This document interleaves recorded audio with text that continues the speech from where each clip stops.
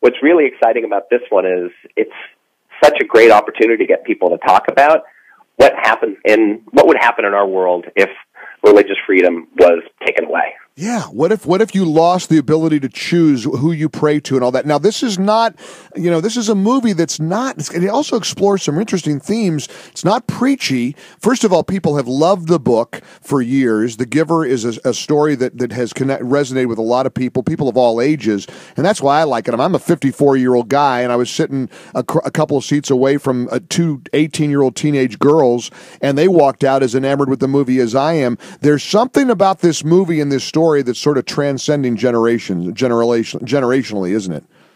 Yeah, it's been around since '93, and I think that people like this movie because it goes to show you that the elites don't always have it right. Right. And anytime someone out there is trying to, protect us from, ourselves and protect us from making bad choices, yeah, that's a good person to, run away from as quickly as possible. Yeah, Mike Flaherty is with us. He's the president of Walden Media, and I know more about you probably than will make you comfortable, because I know your story. You serve on a number of boards, including the Salvation Army National Advisory Board, and I have a very, very, very big spot in my heart for the Salvation Army. And this movie, The Giver, it's out in theaters everywhere now. Some of the performances in this, Jeff Bridges, Meryl Streep. I mean, of course, I could watch her read the phone book. And these young kids, who play the love interests, I mean, these are great performances.